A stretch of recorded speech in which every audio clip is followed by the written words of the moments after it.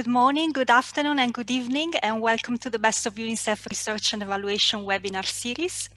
My name is Emanuela Bianchera. I am focal point for the Best of UNICEF research exercise at the Office of Research Unaccompanied, and today I will be hosting your webinar. Today we present one of the winning research pieces of 2020, the study at a crossroads, unaccompanied and separated children in their transition to adulthood in Italy. The study has been a collaboration between UNICEF, UNHCR, IOM, and the ISMU Foundation in Italy. I'm very pleased to introduce today's winners for this research and speakers. Sara Martelli. Sara is a youth and adolescent development specialist for migrant and refugee response at the UNICEF Regional Office for Europe and Central Asia. Giuseppe Lococo, Protection Associate, UNHCR Representation for Italy, the Holy See and San Marino. Laura Bartolini, Researcher, IOM Coordination Office for the Mediterranean, and Laura is also focal point for the Displacement Tracking Matrix Initiative. And finally, Emanuela Bonini, Researcher at the ISMU Foundation for Initiatives and Studies on Multi-Ethnicity. Co-hosting with me today are Carrie Albright, Chiefs of the Research Facilitation and Knowledge Management Unit at the Office of Research, and Josiah Kaplan, Child Protection Specialist, Focal Point for Migration Research at Innocenti. Just for your information, the webinar will be divided into two parts. During the first half an hour, we will present the results from the study and award the winners. In the second part of the webinar, Josiah Kaplan will hold a panel discussion where you will have the opportunity to interact with the speakers by posting your questions in the Q&A box. Before we start with the main webinar, we would like to show you a short video to give you a taster of the findings and of the impact of this research. Can I kindly ask my colleague Cristina Pizzolato to launch the video?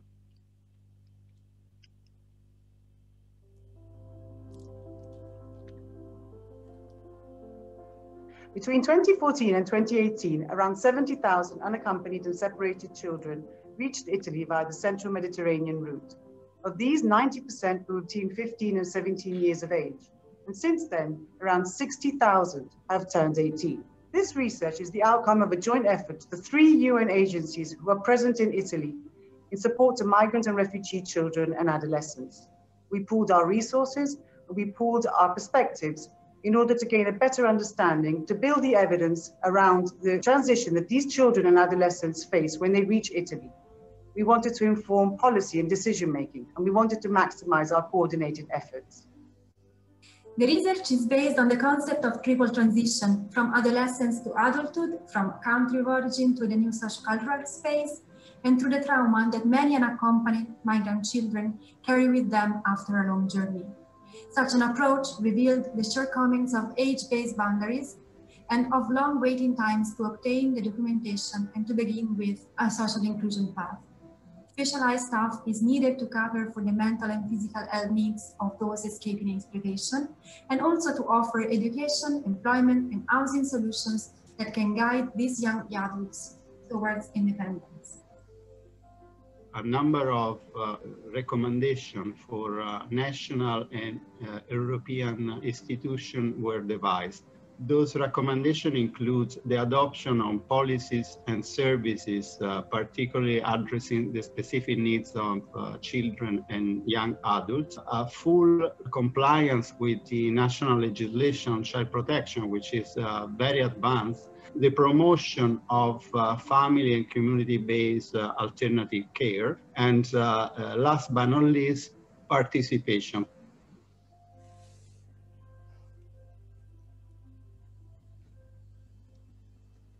Thank you very much. I now invite Carrie Albright to award the winners. Thank you. So for the past 8 years, the Office of Research in Innocenti has invited UNICEF colleagues around the world, including country offices, regional offices, national committees and headquarters, to submit their best and most recent examples of quality research for children to an annual competition. The aim is to promote research best practices, to identify where they may be scaled up, and to award quality studies with a high potential for impact on policies and programs that benefit children. In 2020, UNICEF Innocenti and UNICEF's Evaluation Office joined forces to produce a single report, the Best of UNICEF Research and Evaluation 2020, which collected quality research and evaluations from 2 ongoing UNICEF exercises, the Best of UNICEF Research and Most Influential Evaluations. In the current global political climate, evidence, facts, and objective assessment are needed more than ever to help enhance the rights and well-being of the world's children and to ensure that we achieve maximum value for money for children with every dollar spent. Researching the changing world around us and evaluating progress towards a better world are 2 sides of the same coin, both critical to reimagining the future. The BOR webinars aim to jointly promote the 2020 winners and to enhance the visibility and uptake of their work, both within UNICEF and externally. The 3 2020 research winners were all deemed outstanding in terms of highlighting structural discrimination and violence against children and adopting a rights-based approach whilst giving voice to children and communities. They were also exemplary in engaging local institutions in the research, allowing for ownership and policy and program impact. Today, as you heard from Emanuela, we award and feature the winning research at a crossroads, unaccompanied and separated children in their transition to adulthood in Italy. This research was commissioned by UNICEF, UNHCR, and IOM in collaboration with ISMU, and presents an overview of trends and possible pathways to adult life for this group of children in Italy. Rather than applying a simplistic age threshold, the research introduces the concept of triple transition: the transition from adolescence to adulthood, the dislocating transition of migration, and the transition to overcoming traumas experienced during or after the journey. Recognizing children's right to participate in decisions affecting them and taking care to protect their best interests, the study engaged former unaccompanied and separated children in the role of interviewers. This participative approach led to a comprehensive understanding of the multiplicity of situations, subjective difficulties, structural bottlenecks, and support factors that determine their transition to adulthood. The mixed methods research, using qualitative and quantitative approaches, further identified best practices in protection, care, and social inclusion that could be supported by United Nations agencies, Italian and European institutions, and civil society. In their feedback, reviewers particularly commended this piece of research for its original topic, its innovative and comprehensive conceptualization, and the rigor with which the researchers addressed the research questions. They also commented on the report's engaging writing, its very well articulated and actionable policy recommendations, and the excellent application of ethical standards. It was also ranked highly on potential for impact, as reviewers saw it as a welcome and topical addition to the evidence base on the current politics of international migration, including for children. And finally, and perhaps most importantly, it was felt to provide an excellent example of how to enhance and amplify children's voices in a participatory and youth-led manner, whilst recognizing children's best interests and their right to express their opinions on decisions that affect them personally. It therefore gives me great pleasure to be able to virtually hand over this award certificate to members of the research team. So to Sarah Martelli, Emanuela Bonini, Giuseppe Lecocco, Laura Bartolini, and Claudia Laforte. And I'd like to hand over to Sarah Martelli to respond on behalf of the whole research team, and we will put your research certificates, your award certificates in the post. They won't just be virtual. So thank you very much. Over to you, Sarah. Thank you, Carrie. Thank you very much. And good afternoon, everybody. Really many thanks to Innocenti and the Evaluation Office for this recognition. I'm really honored to receive it on behalf of the Migrant and Refugee Response Team of the UNICEF Europe and Central Asia Regional Office, posted here in Italy. UNHCR and IOM colleagues, and ISMU Foundation, our research partner. When we embarked on this research piece, little did we know we would go this far. It has been an extremely enriching experience, not without its challenges. but it has paid off, and we're extremely proud and very re-energized to continue the evidence building, but also the advocacy and the program work in support to unaccompanied children and young migrants and refugees. So thank you once again on behalf of us all. Congratulations again, Sarah and team. Now I hand it over again to Sarah and Emanuela to give a short presentation about their research. And for the people at home, if you have any questions, you can start submitting this in the Q&A box. Over to Sarah.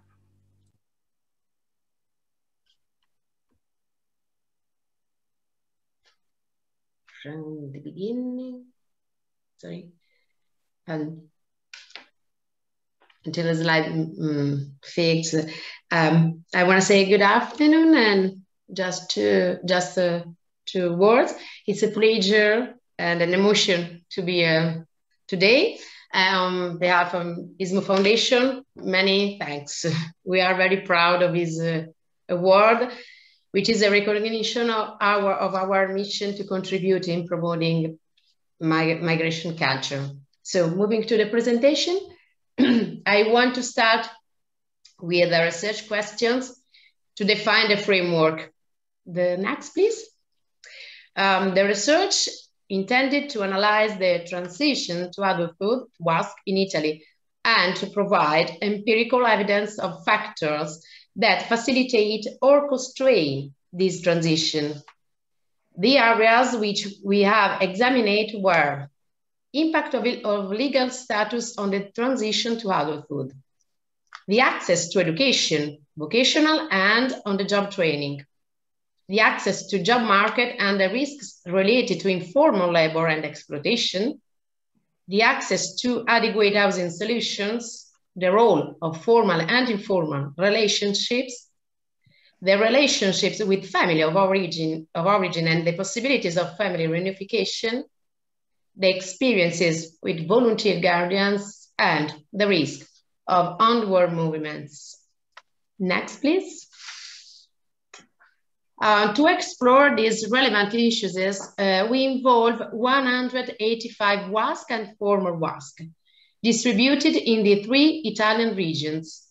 166 were male and 19 female, corresponding to the national distribution of WASC population. 47% of the young involved was around 18 years old. And the more represented nationalities are, as you can see in the slide, Gambia, Egypt, Albania, Guinea, Mali, and Nigeria.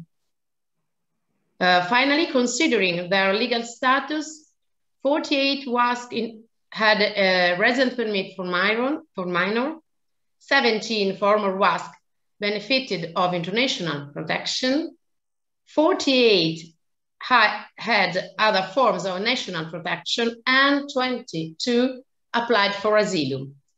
You can find other details of the sample characteristics in the report. The next, please. To investigate the complexity given by articulated research question and vulnerable target group, we chose a methodological approach based on mixed methods, which enabled us to explore the research field better than an exclusively qualitative or quantitative approach.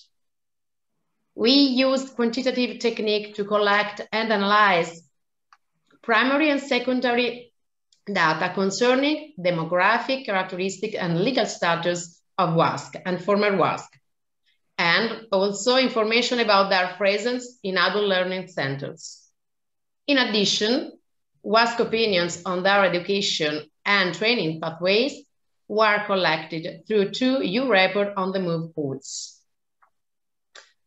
As for qualitative technique, we use biographical interviews and focus group involving WASC and former WASC, as well as semi-structured interview with key social and institutional informants. Also, 3 case studies were implemented for identifying good practices. The next, please. To carry out biographical interview and ensuring the protection of the best interest of the WASC, we used a peer research approach In fact, peer-to-peer relationships imply a low level of power imbalance, as well as a more comfortable interviewing context through similar experience and emotional proximity between interviewers and interviewees. The peer-to-peer relationships also facilitate the possibility to build trustful setting for the interviewers. To achieve this condition, we selected 10 formal tasks with good languages competences, relationships skills, and capability to go deep into the research field. They received a specific training on methods for conducting interviews. The peer researcher carry out the interviews with a one-to-one support to an expert, and also receive the permanent support by all of the research team on the difficulties emerging from the interviews. This methodological framework allowed to achieve research expected results, but on this aspect, I leave the floor to Sara Martelli. Thank you. Thanks, Emanuela. Before I start, a quick note of introduction, although it's been mentioned both in the video and by Emanuela, regarding the conceptual framework underpinning the research, that is of the triple transition. Transition of this group of children is a transition from adolescence to adulthood with its biological, physical, socio-emotional and cognitive changes that is common to all human beings. And that is occurring at the same time as a transition related to migration. And that means the detachment from one's context of origin and the need to build a new life in a different cultural and social environment. And ultimately the transition related to overcoming the trauma experienced during and also after the journey. So with that, we can start. Next. The focus group discussions and biographical interviews that Emanuela referred to earlier revealed that multiplicity of factors that are interdependent and interrelated. And these factors determine the choices an unaccompanied child makes as he or she transitions to adulthood. We'll just look at a couple of these factors in this slide and then zoom into a few of the ones that are here. In terms of legislation, legal framework, in April 2017, Law 47 was approved. It's known as the Legge Zampa. This is one of the most advanced, if not the most advanced legal framework for the recognition of rights and the protection of unaccompanied children in Europe. In terms of reception, of course, these are the facilities where unaccompanied children are hosted upon arrival in Italy. And the research revealed that they can play a positive role for this transition, but this experience is also strongly influenced by the local context. And lastly, relations, formal and informal relationships that unaccompanied children establish upon arrival and along their path in Italy, relationships with adults and with peers, and these represent important support for their pathways. An educator role in the facility, the volunteer guardians as well. If we can move to the next slide, we'll look at some of these factors that facilitate transition a little bit more in detail. In terms of education and training pathways, the unaccompanied children in Italy have the right, but also the obligation to learn Italian and complete compulsory schooling in Italy. This is a necessary step for their social inclusion in the country. To do so, there's a range of education services, from workshops and reception facilities to courses in formal catch-up schools. There are, of course, some challenges in relation to their literacy levels upon arrival, as well as the challenge of building trust and developing relationships with their teachers, with their peers and other adults at school.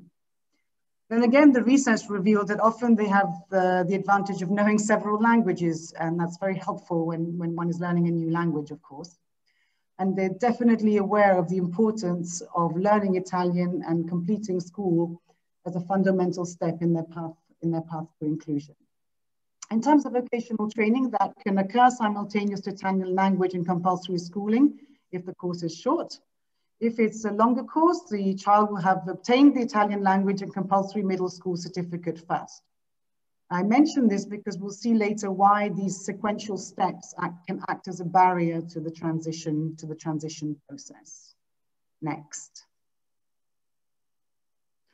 Volunteer guardians. The role of the volunteer guardian was established with the 2017 law that I referred to earlier. And this role can be positive and effective when the guardian succeeds in guiding an unaccompanied child's interaction with the outside world, including identifying signs of discomfort or calls for help. In reality, much depends on the motivation, the listening skills, and the empathy of the guardian, and in his or her availability in terms of time and presence in the daily life of the child.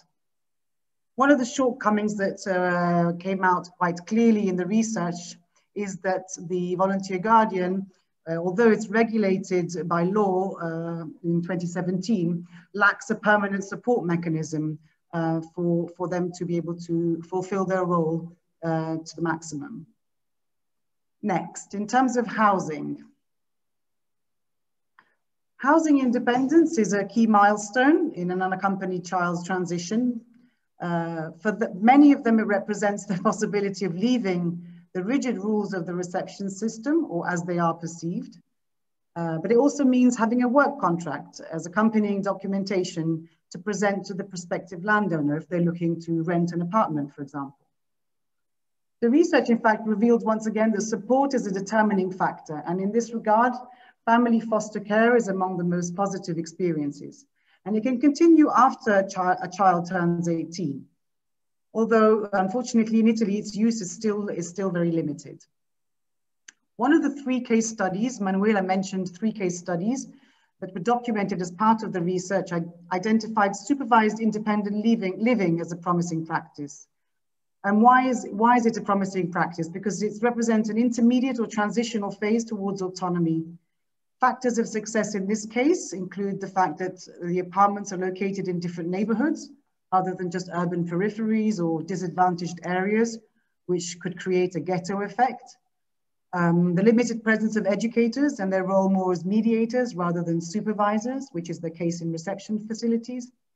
And the establishment of more flexible rules, which naturally generates a sort of an increased sense of responsibility by the young guests. Next. The legal framework and related rights change dramatically when an unaccompanied minor turns 18. I mentioned the law that was approved in 2017, the Legge Zampa, and while the rights granted through this law to unaccompanied minors protect their stay, their legal status, and their social life in Italy, an 18-year-old can be pushed back, can be expelled, no longer benefits from accommodation through the reception system, and loses the range of rights held by virtue of being a child that is granted by that law approved in 2017. The right to volunteer guardian and to all the procedural guarantees, such as the right to priority examination of their application for legal status in Italy. Next. Just as there are a number of multiple factors facilitating unaccompanied children's transition to adulthood, so there are a number of factors that hinder that transition.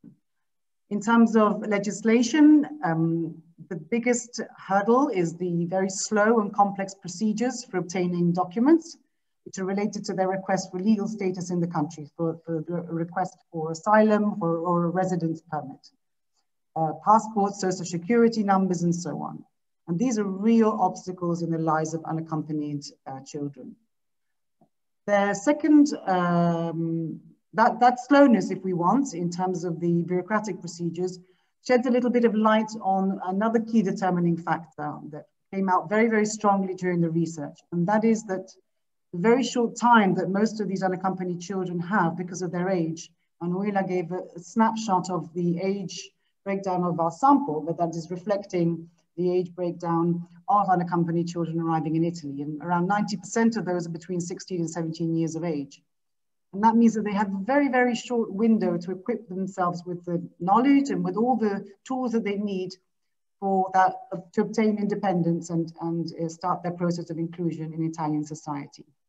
I mentioned education and vocational training paths as an example. You can imagine they arrive, they need to learn Italian, obtain their certificate for middle school, and then they can continue with a longer term vocational training path. So it becomes very, very tricky to be able to do that in such a short period of time. And then they hit age 18 and they lose all the rights that they had in virtue of being a minor. Access to information, certainly some limitations emerge with respect to information and guidance on the opportunities and on the potential pathways that unaccompanied children have. Problems with the language with which this information is communicated, the channels through which this is communicated, and also the clarity with which some of the very complex bureaucratic procedures are communicated. We can look at the other factors in a little bit more detail in the following slides. So next, please. In terms of employment paths, of course, these play a key role, particularly when a child turns 18, in the path to independence and transition. And they depend on a number of factors, depending on the legal status, but also again on the type of guidance and orientation they receive in the choices that they can make, but also in the offer of adequate professional training or even availability of work grants and internships. And again, these paths depend on the support that they receive by an adult figure, a volunteer guardian, an educator, a social worker, and by geographical disparities in the availability of training and employment opportunities in Italy. Next, please. In terms of vulnerabilities and risks, the biographical interviews revealed a number of potential vulnerabilities that are linked to the trauma and psychological distress or distressful events that these children have experienced. Experiences of torture, sexual violence and exploitation in Libya through the dangerous route across the Mediterranean, but even anger and disappointment at having been pushed back by parents to migrate or deceived by known individuals. That is often the case, for example, with girls and young women who are victims of trafficking. In general, this lack of or inadequacy of psychological support increases vulnerability because unaddressed trauma prevents them from building and imagining their future. Labor exploitation and abuse in transit countries along the journey, including labor and sexual exploitation, can sometimes play a role in the way in which young migrants perceive and react to risks of labor and or sexual exploitation to which they may be sadly exposed to even in Italy. And in terms of risks of onward movements, some of the causal factors are the conditions in the reception facilities. As I mentioned earlier, they're very contextual, but particularly first-line reception facilities, these can be a driving factor.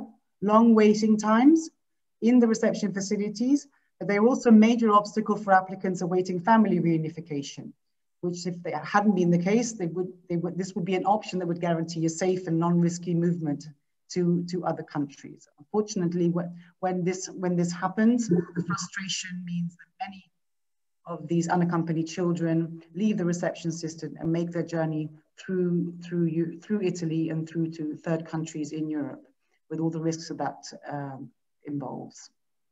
And next, last, in terms of discrimination. The research did reveal that there is a widespread positive attitudes of peers and Italian adults as well. But despite these positive attitudes, there's also evidence of discriminatory or racist behavior by Italian society in school, at work, institutions. Some possibility of finding work is made harder because of the hostility against them. But unfortunately, discrimination and racism also characterizes the housing market, from which migrants seem to be increasingly excluded. If we can just as concluding remarks, we can close the presentation.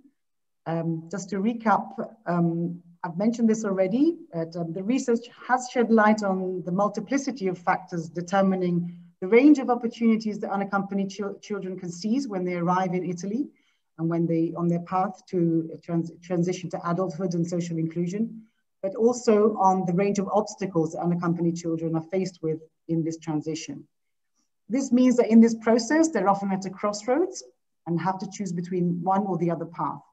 And those choices will inevitably shape then the triple transition that I referred to at the start. And that is their capacity to overcome past traumas, their capacity to become an independent adult, and finally to be included in Italian society.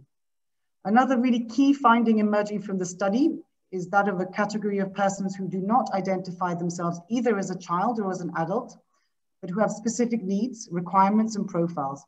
And these need to be considered through listening and their direct involvement in the decisions that affect them. This is the starting point, obviously, for the transition process to have any chance of success. I finish here, and thank you for listening to the presentation. Great, Sarah. Thank you so much, Sarah and Mela, for an excellent presentation, and congratulations on what is a very well-deserved reward for an important study. I wanted to kick us off with a quick round of specific questions to individual panelists, then move to audience questions. I already see we have a few questions and comments coming in through the chat box. Please, as you listen and ideas come up, please feel free to add those as well, and we'll pick them up as we go forward. Let me start with a question to you, Sarah. Your research presents what I think is an excellent example of the successful engagement of children in participatory research. And I think we all know at the same time that meaningful participatory research is something that's easier said than done. To that end, I wondered if you could reflect on some of the challenges you faced in implementing this participatory element to the research, particularly with a cohort of unaccompanied minors who are facing such serious vulnerabilities as you alluded to. And anything that surprised you in that process, perhaps do you have any top pieces of advice for colleagues who wish to meaningfully and ethically engage child and youth migrants in their research in a similar participatory manner? Thanks, Josiah. As you know, the research was commissioned to the ISMU Foundation, but the participatory approach was something that the three agencies had as a priority from the very start, from the very moment that we drafted the terms of reference. If it's okay with you, I would let Emanuela answer these questions because she has the real insights, having led the research on the ISMU Foundation side. She is. Of course. Yes, thank you for your question. So in a research involving vulnerable migrant minors, the challenges are a lot in order to engage them directly in the research process. We choose the peer research approach because it considers and negotiates the disparity of power between the researcher and the interviewee. So the peer researcher is an insider on the research field, and these allow interviewees to feel more comfortable talking about their experiences, their difficulties, also those they are still living during the interview, and also their aspiration, for example. But the aspects that to be taken into account to create a good research setting are really many. For example, on the nationality of peer researcher and interviewee, it's important that they come from the same geographic area, and also considering the eventual incompatibility between their countries of origin. Another important issue which is needed to consider is gender, for example. It should be the same. And to answer the second question, an aspect that impressed us very much was the extraordinary capacity of peer researchers to develop interviewer skills in very short time. Examples are the capability to listen and the capability to suspend their judgment, to allow the interviewee to express themselves freely. Finally, the advice we can share is, first of all, to consider the potentiality of the peer research approach despite the investment it required in terms of times and resources to support the peer researchers. A second advice is to have trust in the capabilities of these young who have already developed a great deal of experience in their lives in terms of strategies, adaptabilities, and personal resources. And finally, the last advice I can mention is to maintain a high level of attention to methodological rigor with continuous comparison between the interviewers and the research team, regularly discussing the difficulties encountered after each interview and try to find together the best solution. And thanks again. Great, thanks. It's a great answer. And I'm really pleased that you mentioned the investment of resources necessary to do participatory research correctly. It's something that I'm pleased you didn't shy away from, because it is an investment, it is a challenge, but it's worth it in the end for the richness of the findings, as this report shows. Turning to Giuseppe, I wanted to ask you a bit about the impact of this work. The Best of UNICEF reviewers really picked up on the studies having been particularly effective in its influence on policy and programming. I think that's an important opportunity for us to learn from. So I wondered if you could speak to what you feel were some of the key reasons for this success in influence from the research, and perhaps also if there's anything you would have done differently next time. Thank you, Josiah. Let me also take the floor to thank on behalf of UNHCR for this award and for this occasion. It's really a pleasure and honor to be here and to be able to interact and explain a bit more extensively some key points. Yes, sure. The survey responds and goes with the natural dynamism of the mother, and therefore with the need to keep improving and adjusting the child-youth protection system, starting with this legal framework. In fact, the cornerstone of the child protection legal framework remains definitely the 1989 UN Convention on the Right of the Child, on which most of the domestic legislation are based. It stipulates rights and fundamental principles on child protection. With regard to Italy, reference was already made, but it's good to underline again Law 47, Legge Zampa, which was adopted in 2017. In such a legal framework, it is possible to find a strict divide between children and adults along the 18 years old threshold. Nonetheless, particularly since 1989, there have been quite relevant developments. Child and youth protection is a dynamic matter, should be treated as such. Since then, there have been a growing attention to youth, in fact, as defined by United Nations within the range of age between 15 and 24-year-old.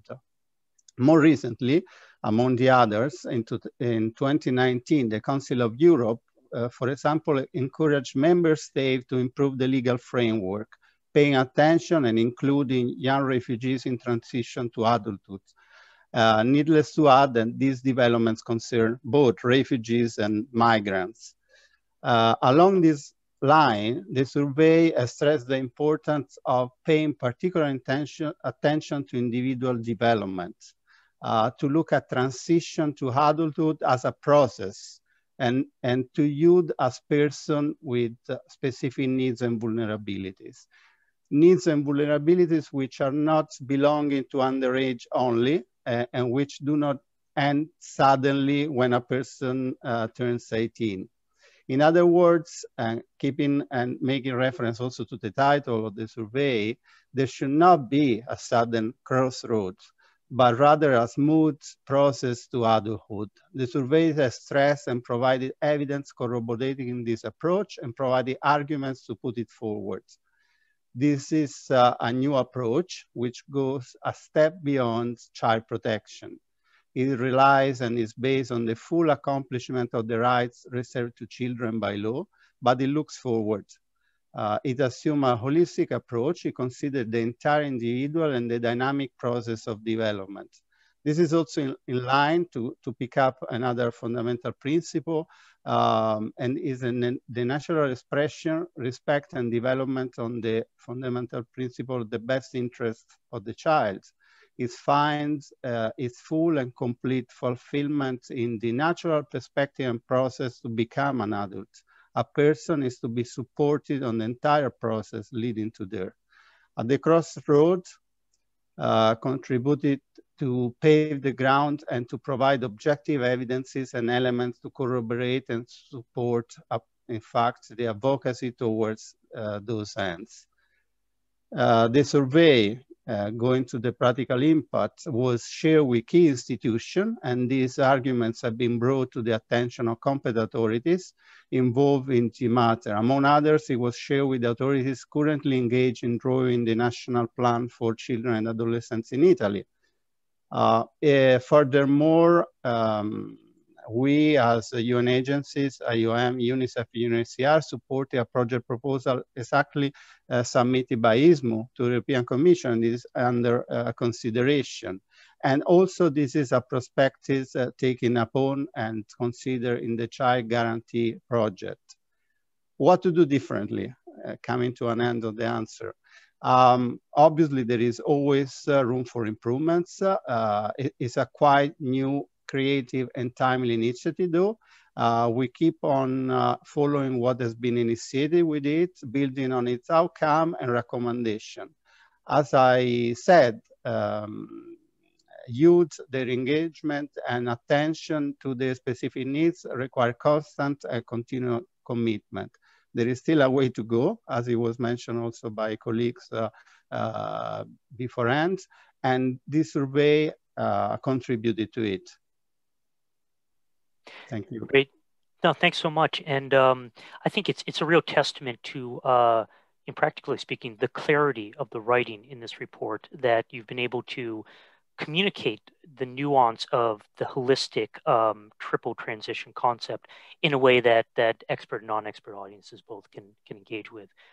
So I think that's fantastic and a really important lesson for other researchers to take away from this work. Let me ask now Laura, our third and final question before turning over to the audience. This research also offers a good example of cooperation, interagency cooperation in this case, between UNICEF, IOM, and UNHCR. Could you connect this research project perhaps with some other initiatives and actions that the three agencies are working on together at the Italian level? Ideally where those initiatives are going, where you see the value of that cooperation lying? Sure, thanks a lot. And also from my side and from the side of IOM, thanks to UNICEF Innocenti and for all the work that has involved the organization of these webinars and of the award in general. Yes, to answer your question, I think the research we are discussing and celebrating today stays within a broader context of cooperation that the three agencies are exploring and developing over time at the national and European level. I think we can maybe divide into two strands of cooperative approaches, let's say, this broad joint work. On one side, we have many actions that require activities or topics that require continuous attention and constant attention by the three agencies altogether at the national level. For example, while we constantly try to participate into tavoli di lavoro, so tables at the policymaker level, as Giuseppe was mentioning before, to push for a correct implementation of legislation with regards of many areas of intervention like perception, age assessment, asylum, best interest determination, etc. And this is something that is not done one shot, but is continuously done over the years and over the decades, I would say. We also have a very good collaboration and standing cooperation in terms of the collection and the standardization of data that we are gathering regarding mixed migration in Europe, and especially on children arriving to Europe, which means trying to harmonize not only what we get from national authorities, but also how we present those data in our public portals and in our public fora and ways of being the UN to the outside, to the public. And I think this data collaboration is also at the very basics of report production at the European level, which is the interagency fact sheet on children in Europe, which is again another good example of continuous collaboration, because it started in 2015, and it's the result of all this cooperative approach and collaboration in gathering data, because it shows data and figures and information on arrivals, reception, asylum, relocation, resettlement, everything that concerns children arriving and staying in Europe as migrant or refugees, children unaccompanied in our region. On the other side, we have maybe standalone or punctual interventions, like this research is a very good example. And I think our transition to adulthood report is something, it's like having been very, we have been anticipating something that is now becoming relevant in many other countries, because the fact of having a growing population of adolescents becoming adults is something that is not only is for Italy, but is for many other countries now in Europe. And this is demonstrated also by the fact that the European agenda and some European funds are now designated to and devoted to paying attention to this phase of the age and of the development of adolescents, and the fact that they are becoming adults in our societies.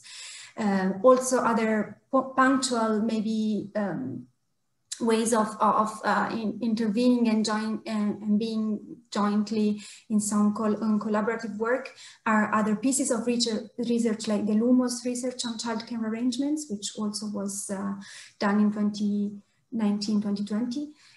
We are trying to, we are collaborating, not trying, we are doing this. We are translating and adapting into the Italian context the GBV pocket guide of the IASC. And we are trying to develop tools, training tools and videos which are meant to non-specialized work in providing first supports to GBV survivors, including children and adolescents in the reception facilities, etc. I could mention many other ways in which IOM, UNHCR and UNICEF are collaborating in Italy and at European level. Of course, no one has yet mentioned the COVID pandemic, but of course, in response to COVID and in how the three agencies try to support national authorities and European authorities in granting assistance to the more vulnerable groups. Maybe the most visible thing in Europe would be the relocation and the transfer of unaccompanied children from the Aegean Islands to other European countries, but there are many. So I think the value of this kind of very broad and differentiated cooperation would be the fact that of course we are learning from each other. We are trying to bring our perspective together to grow together and also to do advancement in our knowledge and experience on several topics. And this makes us also more visible, more credible, and stronger as a UN voice with vis-a-vis the national and local counterparts and in Europe, and also allows us, thinking about Italy and maybe other European countries, connects the dots. So allows us to help and support national authorities in connecting their own agenda with the international agenda that comes from international fora and the UN agendas more in general. So I think there's great value and great ways to progress on with this cooperation. But I'm happy to reply to any other question. Excellent. Thank you, Lara. Actually, in the spirit of collaboration, I'd invite colleagues who are listening in to put in the chat or comment box relevant initiatives your own organization may be undertaking or that you're aware of, which speak to some of those synergies that Lara just mentioned. We are looking at just enough time for a couple questions. We've had some very interesting ones come through in the chat box just now. I'm going to direct these to the panelist who I think is best suited to answer them, but to the other panelists, please feel free to also jump in if you have additional thoughts. Let me start with one to Sarah and Emanuela. We're asked, can you highlight some of the differences on the vulnerabilities and obstacles that face the female group involved in the research? Are there any differences with the male group? So unpacking a bit more about that gender dimension. Thank you.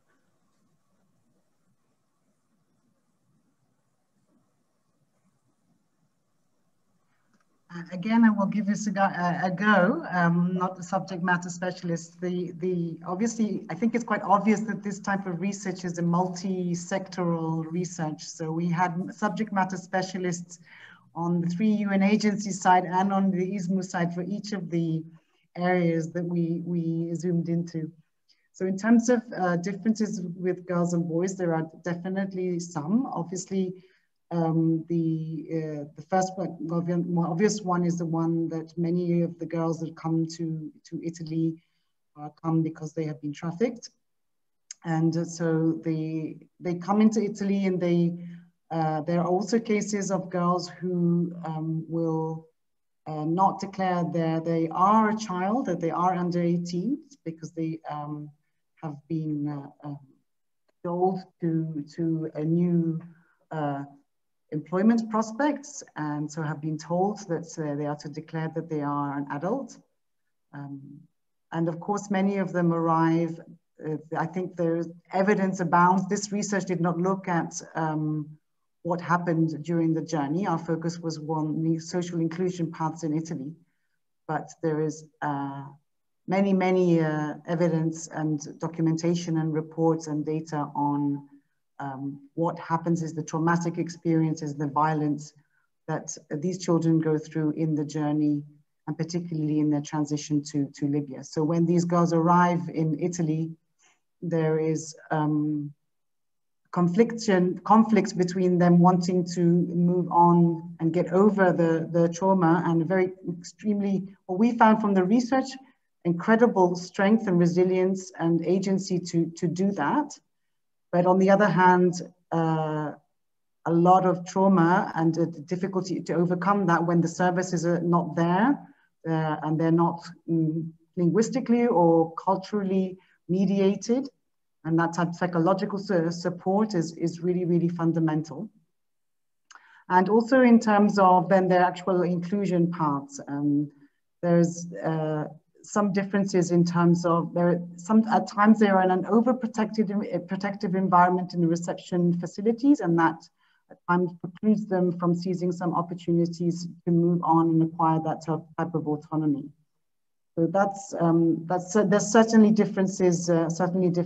I don't know if Emanuela or maybe even Giuseppe wants to comment on that, but definitely differences. There are, both in terms of the sample and in terms of the overall population and of unaccompanied children, but also young migrants and refugees. They're a very small proportion. They're 10% of the migrant and refugee population of unaccompanied children, but with some very specific needs and some very high levels of vulnerability and risk once they arrive in Italy.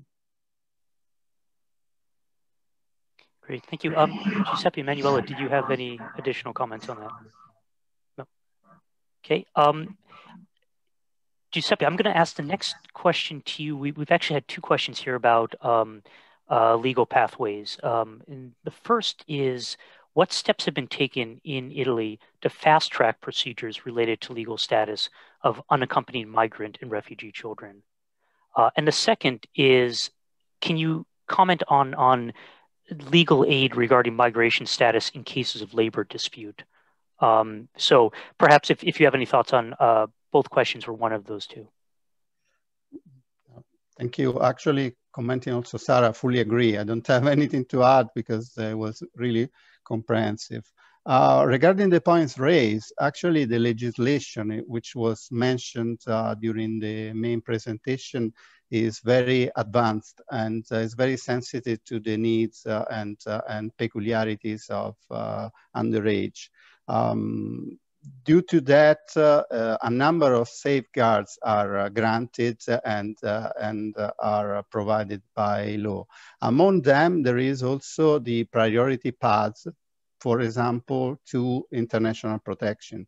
Unaccompanied and separated children has a priority in terms of registration and access to the procedure and interview.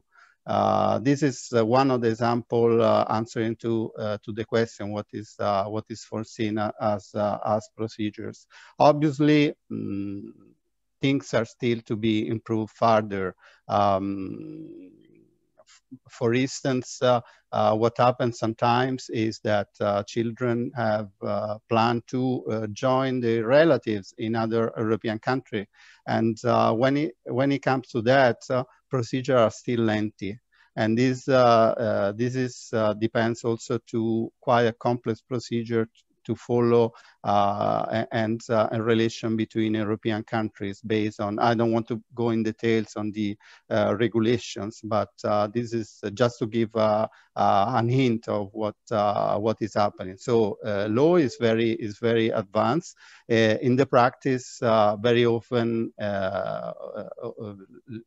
lawyers or other professionals who need to get involved need to deal a case by case. It's astonishing, just to finish answering, how no matter how long you spend in these fields, every case is a single one which needs to be dealt particularly on its own peculiarities. So it's difficult sometimes to give an overall answer, but I try to do so. And if there is any further clarification to be provided, very happy to do. Thanks. Excellent, but thank you. Answered that very ably. I'd like to leave the last word to the panelists. Is there anything you'd like to comment on? Anything you would maybe hoped you had been asked that you weren't? And if not, we can bring the conversation to a close. Okay, I'll take that as a no. So let me just end by saying again a very sincere thanks to the panelists and to all of you attending this webinar. It's obvious we could carry on this conversation much further. I want to echo Carrie's comments at the start that this study really represents the kind of evidence-based research we need to improve the wider debate around child migration. And in that regard, it complements well UNICEF's Unaccompanied's own growing research agenda on child migration, including a flagship study on children on the move in the Horn of Africa that we're just about to launch. And we've also are very pleased to announce the publication of a special edition of the UNHCR World Bank Joint Displacement Center's quarterly digest, which is spotlighting data-driven research on child migration, launching this week. With that aside, I think that there is a number of obvious points here where we need to continue building on the momentum of this research. I think the research ends with some very clear calls for further action, and it is coming at an ideal time given the urgency of this critical issue facing unaccompanied minors, migrant children across Italy, across Europe, and globally. So again, many thanks. Really enjoyed the conversation. And Manu, back over to you to bring this to a close. Thank you so much, Josiah and panelists, for this great discussion. Just to let you know that you can find more information on this study and the recording of today's webinar on the BURI website and the GDC platform. We have just posted the links in the chat. The next BURI webinar will be on the 7th of April, and it's on ending institutionalization and strengthening family and community-based care for children in Europe. And finally, for the UNICEF colleagues with us today, a reminder that you still have time to apply for the Best of UNICEF Research Award competition in 2021. We accept entries until the 31st of March. And again, the link is in the chat. To conclude, I would just like to thank all the presenters and the speakers, but also the colleagues who have supported with IT and multimedia. Celeste Lebovitz, Gerard Cabildo at the New York office, and Claire Akehurst, Cristina Pizzolato, and George Murphy in Florence. Thank you so much for joining us today, and goodbye. Thank you. Thanks. Thanks a lot. Thanks, everyone. Bye-bye. Bye. Bye-bye. Thank you.